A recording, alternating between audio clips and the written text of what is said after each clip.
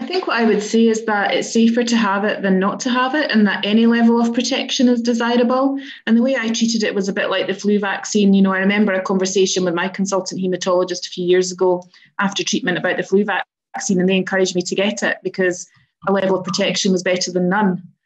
So that's what I would encourage people to get it on that basis.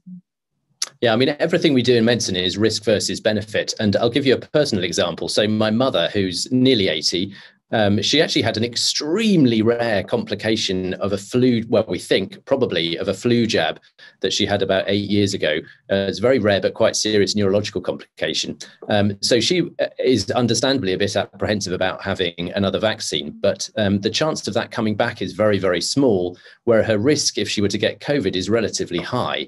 So I'm very much advising my mother to have the COVID vaccine, and she's actually perfectly happy to have it. So, you know, it's risk benefit. The risks of these vaccines to the vast majority of people is tiny, whereas the benefit, particularly for those clinically vulnerable, elderly, comorbid, etc., is really relatively high. So, you know, the default really should be to have it.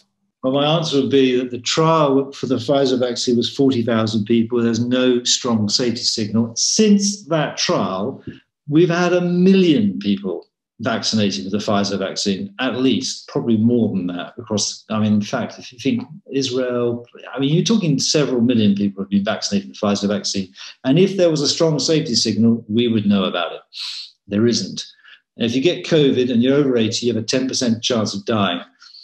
That is a very significant risk.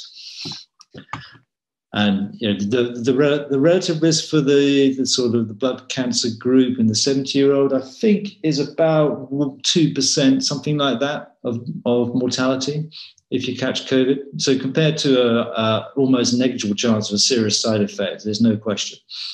I think I'll take the cop-out answer and just say, actually, yeah, all the previous three answers from Teresa, Graham and Jeremy just sum it up completely. You know, there's the risk benefit, there's the, you know, the likelihood of getting COVID and the complications that you have of that at whatever age it is relative to what the vaccine will give you is negligible in terms of vaccine.